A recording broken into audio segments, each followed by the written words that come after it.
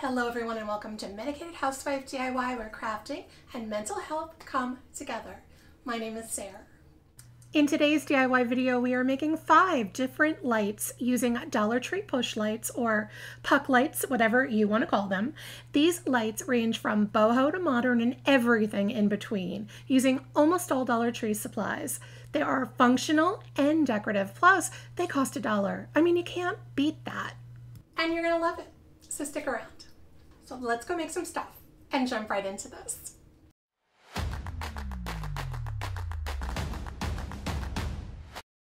To begin with, for DIY number 1, we are using this wood plank that come in a pack of 6 from Dollar Tree, some Tumbling Tower Blocks also from Dollar Tree, 1 push light or puck light also from Dollar Tree, plus I wasn't sure if I was going to use this jute twine that you can find at Dollar Tree or this raffia that I got on Amazon for another project. You can find some kinds of raffia at Dollar Tree usually, but I had this one on hand, so that's the one I'm using.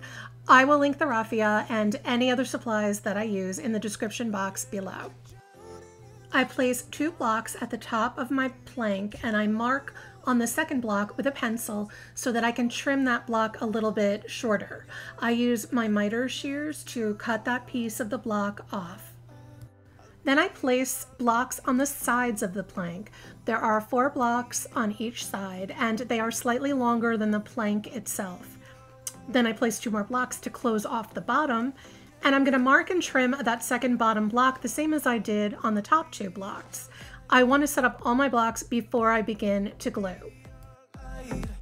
I start gluing the blocks together using Titebond wood glue, and I'll link that for you below. I glue the blocks end to end and standing on their sides. I also want to glue the top and the sides of this plank to the bottom edge of all of those blocks so that everything is attached. We are basically making a wooded rectangle that is framed with Jenga blocks. Then I repeat the rectangle frame in Jenga blocks minus the wood plank. So the framed plank is the bottom or the back of our light, and this second rectangle frame is going to be the front of our light. So we make this second one the same size as the first one, and I glue all the side pieces together before assembling the rectangle. And before I glue all the pieces of the rectangle together, I'm going to glue 2 blocks on each corner of the bottom rectangle. Those are going to be the sides of our light. I did glue 2 blocks attached end to end on each corner, as you're seeing here, but in the end, I remove one of the 2 blocks on all of those corners so that my light would be less wide. So in the end, it's only going to be a block in width back to front.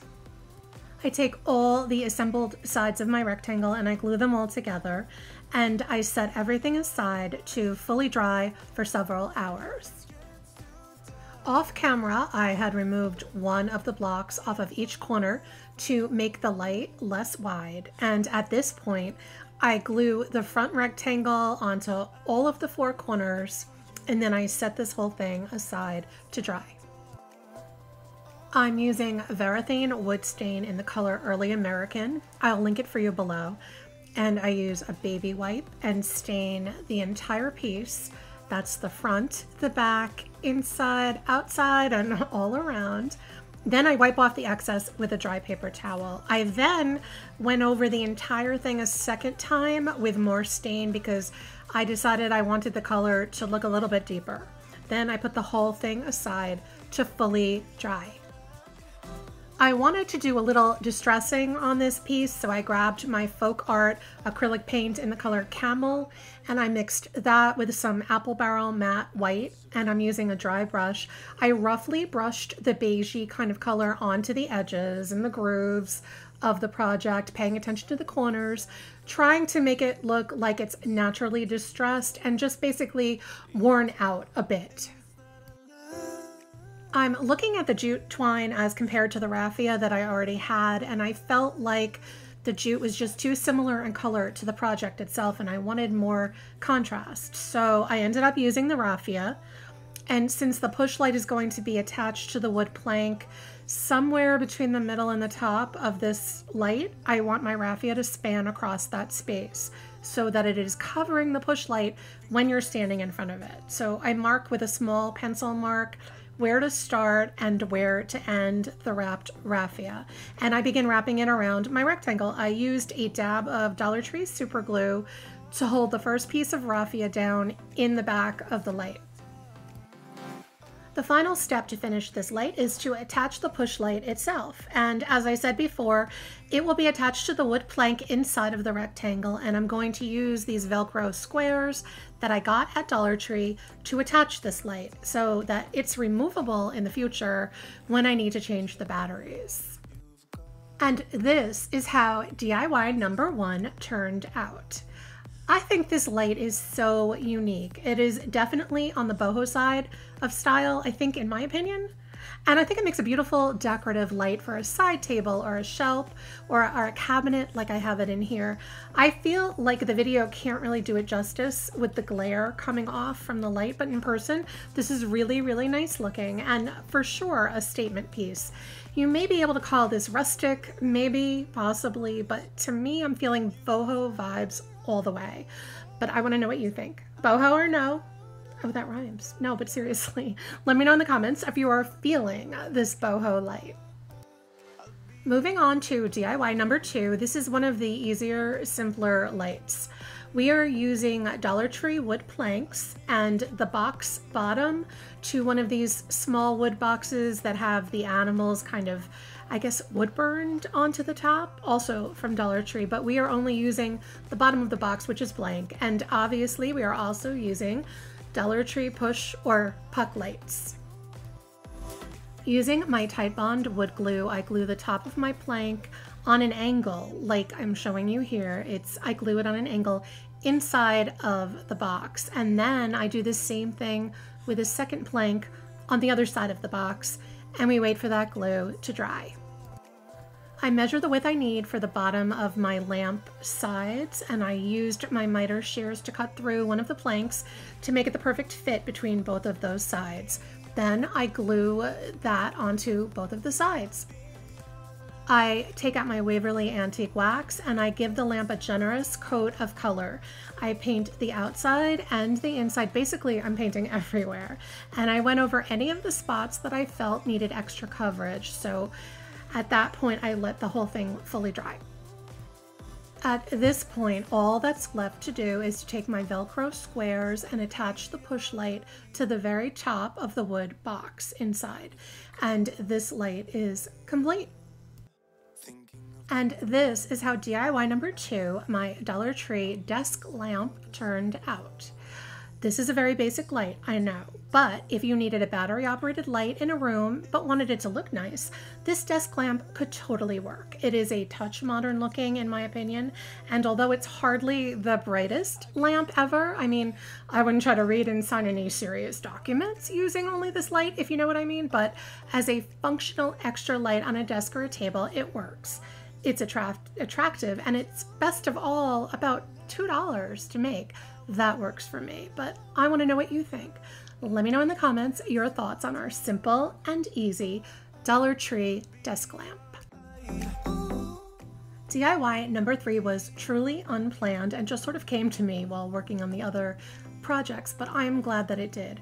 I used this Dollar Tree round tube-like gift box that was left over from the holidays, and I took it outside and spray painted it. First with Rust-Oleum paint and primer in the color Fossil, which is a beigey color, and then when that dried, I sprayed it with Rust-Oleum stone textured spray paint in the color Bleached Stone. I will link them for you both below. I sprayed both the top and the bottom of the box, and I also removed the inside lip that's inside the box top as well. I cut up some brushed metal color contact paper that I had on hand, and I used that to line the inside of the box top because I didn't want to see that red color that was still there. And for this project, the box top is actually going to be the lamp bottom. So I did my best to cover that with the silver colored paper. Next, I grabbed this nautical rope from Dollar Tree and I decided to wrap the top and the bottom of the box with a couple of rows of rope. It was 3 on the top, I think, and 2 on the bottom, and I attached the rope with some hot glue. Once I was done wrapping, I decided I wanted to cover the whole top of the lamp, which, remember, is really the bottom of our box. So I spiral wrapped the top with the remaining rope that I had left over, and I secured it with hot glue whenever it was needed. Then I used one of the cutting mats from the Dollar Tree kitchen section. They come in a pack of 2 and I used one of them. I measured it by rolling it around the box and cutting off the excess mat that I didn't need. Then I rolled it into a tube shape and used some hot glue to secure the edges together so that it would stay in that tube shape. With my push light sitting at the bottom of my lamp in what used to be the box top, I fit the cutting mat into the box top, and then I fit the box bottom, which is now my lamp top. I fit the box over the cutting mat. So no glue is needed because the box is resting on the top of the cutting mat. And this is how DIY number 3 turned out. Okay, I'm not even sure what kind of lamp I would call this, but it was really a surprise project to me, and I was surprised how much I like it. I think it's truly unique and I enjoy looking at it. I think it would be gorgeous on an entryway table or wall shelf in a living room. And again, I wish it were easier to film this light without the glare so that you could see the full look and the beautiful neutral colors and the textures that it has. This is definitely neutral, but there is something about it that says Nautical to me, and I don't know why. Maybe it's because it's shaped like a lighthouse, I don't know, but I feel like it has marina vibes. But what do you think? Let me know in the comments what type of lamp you would call this, and if it's just me or does it give you nautical marina type vibes too. Moving on to DIY number 4, which is super simple and quick.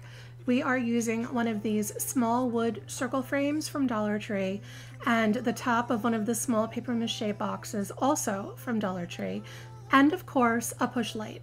Now I did run out of Dollar Tree push lights and I had to use this push light that I got at Amazon. I will link it below. It comes in a set of 5 and it's exactly the same size and look, but I did pay more on Amazon. So if you can find them at Dollar Tree, they are a better deal there.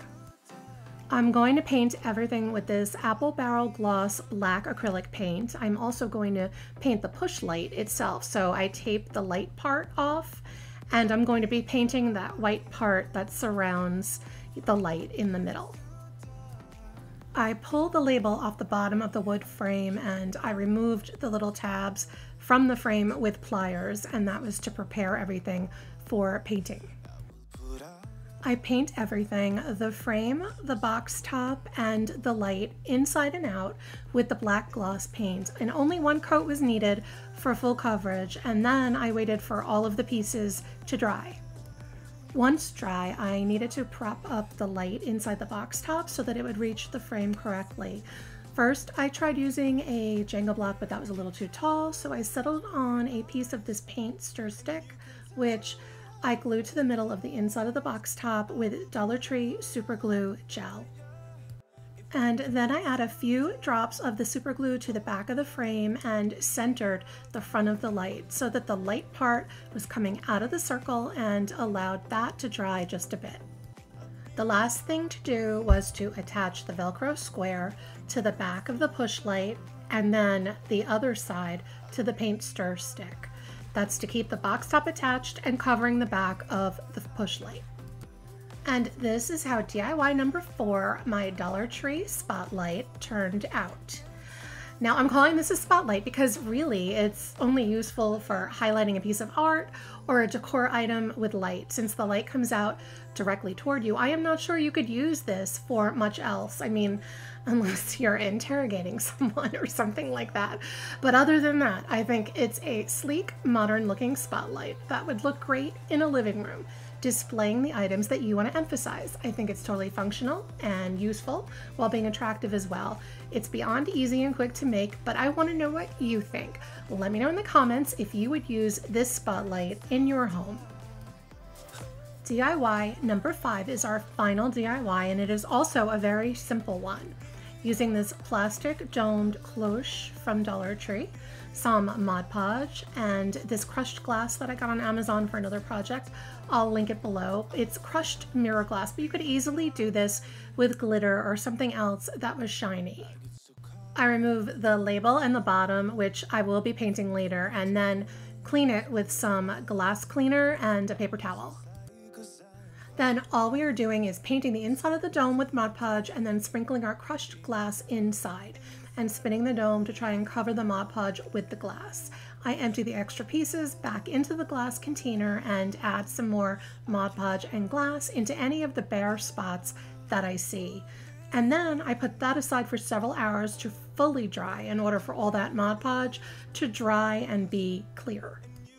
I take the bottom outside and spray paint it with Rust-Oleum Metallic Gold, and when it's dry I place my push light onto the bottom and the dome on top of that. And this is how DIY number 5 turned out. I think this sparkly light is super cute. It has a little bit of this glittery snow globe thing going on, but I think it's lovely.